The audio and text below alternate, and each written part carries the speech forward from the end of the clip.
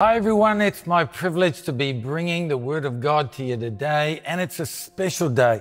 It's the church's birthday. All across the world today, the church is celebrating the moment that God poured out His Spirit on the believers in the upper room, empowering to take the gospel into the whole world. You know, to the Jews today is actually a harvest festival. They call it Shavuot. And it's 50 days after Passover. But to us, the church, it's our birthday, the day God poured out His Spirit upon His church. Let's read about it in Acts chapter 1, verse 4. Jesus was speaking to a small band of His followers, and He commanded them, "Do not leave Jerusalem until you receive the promise that my Father gave you. As I told you before, in just a few days, you'll be baptized in the Holy Spirit. You will receive power when the Holy Spirit comes on you, and you will be my witnesses in Jerusalem, Judea, Samaria, and to the utmost parts of the world." And then we turn to Acts chapter 2, and we read, "On the day of Pentecost, all the believers were meeting together in one place, and suddenly there was a sound from heaven like the roaring of a mighty wind, and it filled the house where they were sitting. And then what looked like flames of fire appeared and settled on each of them, and everyone present was filled with the Holy Spirit and began speaking in other languages as the Spirit gave them the ability." This was an amazing moment for the followers of Christ, because up to this point, the Holy Spirit had been with them, but now He was in them. And this wasn't to be seen as just a momentary event that we look back on church history and say, wasn't that nice? No, this is to be understood as an ongoing experience for all believers today. Now, sadly, there are those that very seldom acknowledge the Spirit-filled beginnings of the church, but nonetheless, God began the church in Holy Spirit fullness, and He's always intended it to keep going in Holy Spirit fullness. And to those who are skeptical about the fact that such an experience is still available today, I can only offer my personal testimony. It's so real to me even now, standing here talking to you. The day that I opened my hands, so hungry for more of God, so hungry for the more of the reality of God in my life. And I said, "Come, Holy Spirit, fill my life today." And then suddenly what it felt like was liquid energy flowing up and down through my body. And then came this moment of overflow when I began to speak in other tongues. And in that moment, Christianity became more than just a belief to me. It became an experience of the living God. Now, we're not saying that the baptism of the Holy Spirit makes you any more loved, accepted, or forgiven by God. That's not what we're on about. We're saying this is the helper that has now taken up residence in your life. Who doesn't want and need help from God? Open yourself to the help of the Holy Spirit today.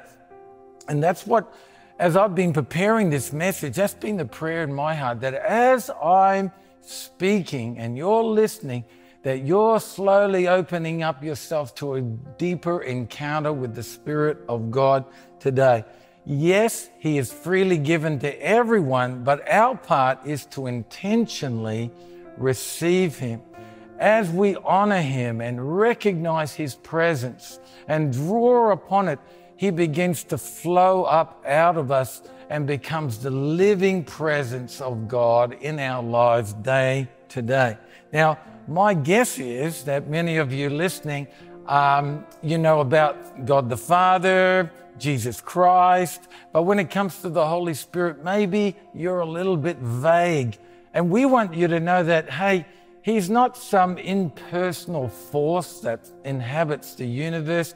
He is a person who thinks and feels and comforts and strengthens and guides our lives. He is the active power of God in the world right now. And getting to know the Holy Spirit is a bit like trying to look at your own eye, which is a bit crazy. You think, wow, well, we're not really conscious of our eyes, and yet they are with us, helping us all the time. We don't look at our eyes, we look through our eyes. And as we're looking through our eyes, they help us engage with the realities that are around us all the time. And that's just like the Holy Spirit. He's like our eyes. He doesn't want us to look at him. He wants us to look through him, to see more of Jesus Christ. He wants us to look through him, to encounter the truth that he's guiding us into. And so he's like our eyes in that respect. He doesn't want to draw attention to himself. He just wants to move and equip and empower our lives so that we can flow with God in this world. God's answer to this weary world right now is to actually pour out his Spirit. Why is that God's answer to this weary world? Well, the Holy Spirit is the oil that softens our heart. He's the fire that purifies our lives. He's the wind that empowers us and propels us along. We live in a world that is self-conscious, that is failure-conscious, that is problem-conscious. We want to be God in us conscious on this Pentecost Sunday. As I said, he's freely given, but we must intentionally receive him. Yes, he's freely given, but we need to recognize, honor, and draw upon his living presence within us. So my message to you today has one simple goal, and that is that you lift your awareness to the person and work of the Holy Spirit in your life. It mightn't be a lack of the presence of God that's the problem that you're struggling with right now. It's a lack of your awareness of the presence of God. And as we look back over history, it's this lack of awareness of things that have always been a limitation to us.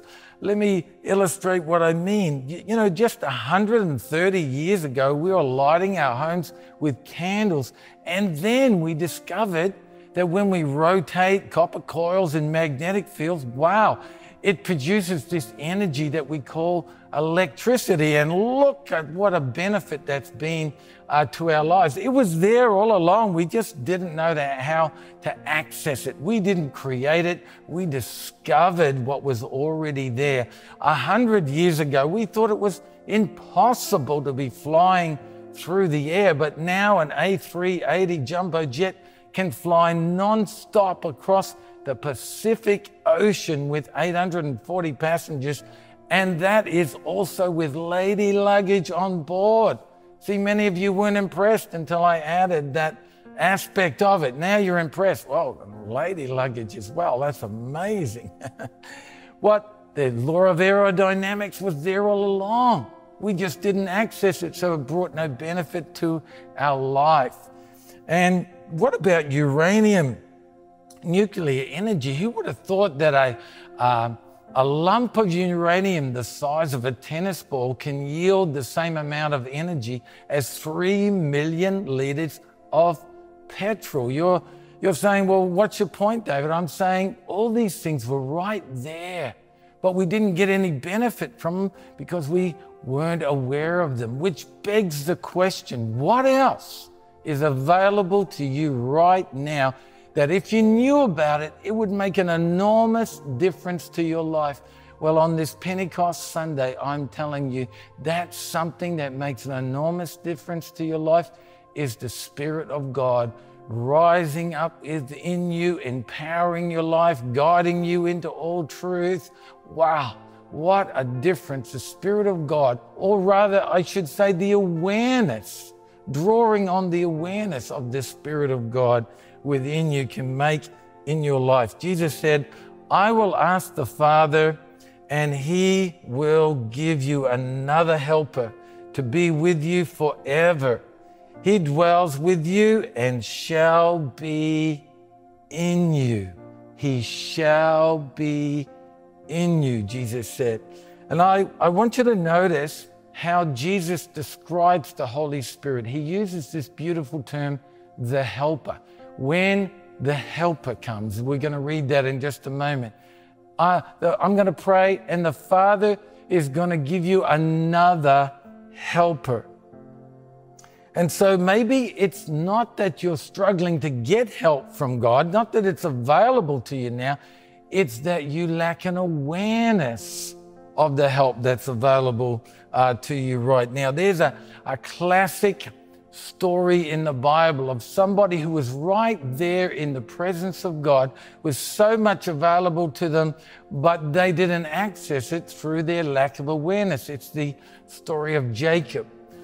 In Genesis 28, Jacob was asleep, and he had this dream, and there's angels ascending and descending into heaven, and he woke up from his sleep, and listen to what he said. He said, "Surely the Lord is in this place, but I was unaware of it." Jacob was asleep under the open heaven without realizing it, so he drew no benefit into his life personally. And I want to say, are we asleep under our open heaven? This time when the Holy Spirit is available to us, Jesus said this is a better time to be alive than when he actually walked this planet. You don't believe me? Let me read it to you. This is the time of all times. He said, "I am telling you the truth. It is better for you that I go away, because if I do not go, the helper," there it is again, his favorite word for the Holy Spirit, the helper will not come to you. So are we asleep under our open heaven? Are we still dreaming that, wow, it would be so wonderful to have the physical presence of Jesus still with us on the earth? And Jesus says, no.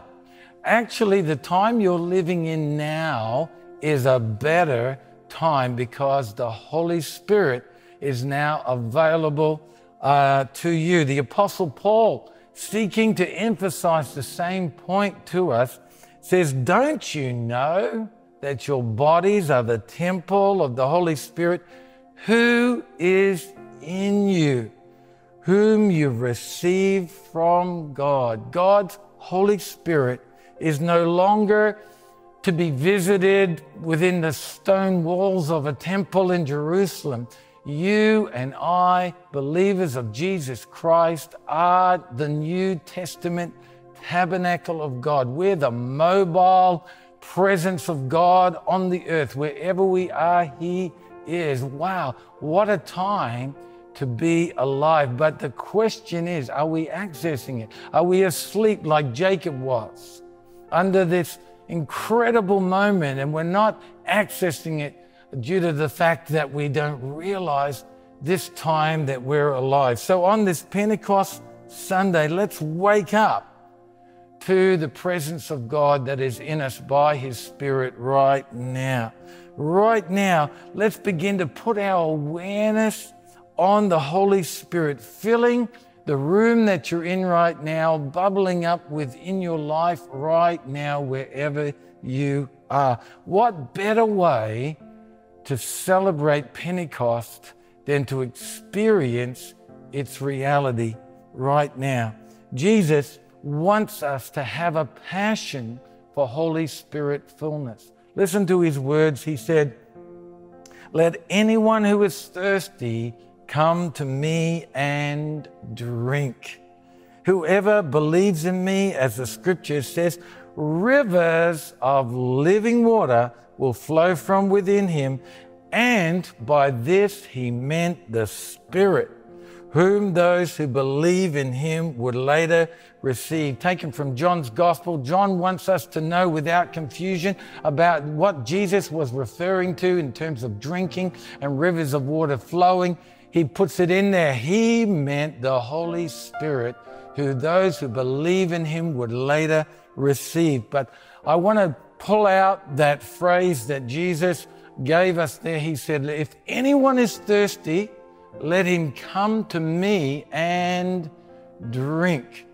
There is two parts to that invitation. There's the coming to Jesus, and then there's the drinking. Drinking is Jesus' favorite metaphor that he draws upon to explain to us how to interact and get this living presence of God flowing up out of us. In another place, he says, if anyone drinks the living water I give them, they will never thirst again. For when you drink the water I give you, it becomes a gushing fountain of the Holy Spirit, springing up and flooding up out of you to endless life. Why did Jesus like the metaphor of drinking so much? Why is that the metaphor, the illustration that he drew out of a natural occurrence? Because it was something we could all relate to. As it is in the natural, so it is in the spiritual. We all understand drinking. We wouldn't be alive if we didn't know how to drink. And Jesus is drawing on that metaphor, that illustration, knowing we can all relate to it. But you know that drinking is not something that you do accidentally. It's something you do intentionally. It requires an opening, a surrender, a yieldedness, a deliberate choice on your behalf to drink. And so it is with the Holy Spirit. He is freely given, but we must consciously receive him. His Spirit needs to be recognized, honored, and drawn upon to become a living presence in us. And the instruction of Jesus was to come to him and drink. Many people are still dry because they haven't completed the invitation. They think just being in the presence of God is enough. But by being in the presence of water, you don't satisfy your thirst. Just being in the presence is not enough. We need to drink. And just coming to church, just coming and being surrounded by worship and God's people isn't enough. He said, come to me and intentionally open yourself in a yielded way and drink. That's what Jesus instructed. And I believe that so many of our struggles could be remedied if we restored to our life this principle of opening ourselves and drinking. Drinking is such a neglected aspect of an ongoing experience of the Holy Spirit bubbling up in our life as a living presence of God on the earth. Now, some of you watching might be thinking, well, I don't know how to do that. Well, you just transfer the same principle of drinking water to the principle of opening up to the Holy Spirit. It's the same thing. We open ourselves in a sense of yieldedness, and the Holy Spirit begins to flow up out of us like the living fountain, just like Jesus said he would. There's no begging required to drinking, just a simple yieldedness that enables the Spirit of God to bubble up into our lives. And so you might be asking, well, what's going to happen if I open myself to the Holy Spirit like that? Well, I can tell you that God is good and he wants to do you good. And I can declare over your life right now that something good is going to happen to you. And here's what I want you to do. Here's how I want you to respond to this message today. I want you to stand to your feet wherever you are. Put your stuff aside. Remove any distractions. We are about to encounter the Spirit of God. We're going to come to Jesus Christ and we're going to drink of the provision that he's made for us in the Holy Spirit. I want you to close your eyes right now. Shut out all distractions. And here's what I want you to do. I want you to lift your hands up and palms out. I want you to adopt a position of receiving, as if you're about to be given something, because you are. I'm going to pray, And then after my prayer, we're going to transition to a time of worship. I want you to keep your eyes shut. I want you to keep this posture of yieldedness and open. God is going to do something wonderful in your life today. Let's pray together. Father God, thank you for your gift of the Holy Spirit. Jesus, we thank you for making this gift possible. Holy Spirit, we open to you right now. We thank you, God. Come, Holy Spirit, rise up and begin to move amongst us, we pray.